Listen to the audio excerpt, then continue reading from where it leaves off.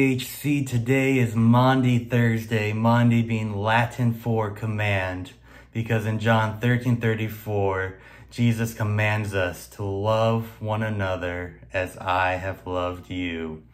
In John 13, we also read about a common custom that took place at dinner parties, and that was foot washing.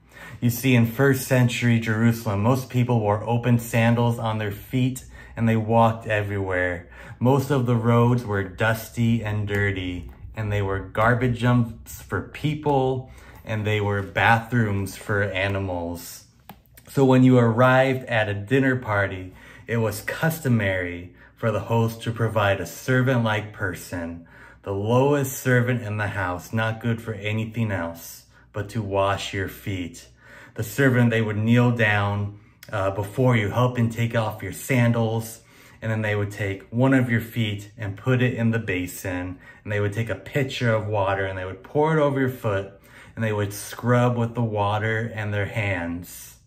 Then extract your foot and dry it with a towel, and then again with the other foot. At a 3 to 5 hour dinner party, it would make a guest feel a whole lot more comfortable with clean feet. And in addition to that day and in that part of the world, they ate their dinner reclining at tables. So odds were, at some point, your feet were going to end up in someone's face. And if you were not wealthy enough, it was still customary to leave a pitcher, a basin, and a towel so guests could wash their feet on their own. As in this chapter, John 13, there is no servant.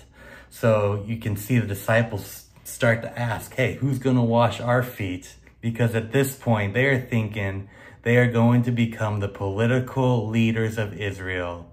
And Jesus is going to overthrow the Roman government and reign as king. And they are going to reign with him. But hear this, when your heart focuses on your own greatness, your hands are seldom ready to serve. Well, a fight breaks out. Who is the greatest and who is the lowest? Who's going to wash the other's feet? They're basically saying, I would rather sit here with dirty feet than stoop down and serve you. Well, Jesus is watching, and Jesus ties a towel around his waist, and he begins to wash the feet of his disciples. Imagine if you were there and one of his disciples, and in addition, Jesus begins to wash your feet. And as the dirt washes away, so does your pride. Can you imagine how quiet and embarrassing that moment must have been? Jesus, your Lord and teacher, doing for you what you refuse to do for others. Well, Jesus calls us, his followers, to loving acts of kindness and servanthood. This is our distinctive marks as Christians. And he says, if I can wash your feet, you can wash the feet of others. And in the end, God blesses us. God's favor will fall upon those who take up the towel and live as Christ demonstrated. So let's do that today.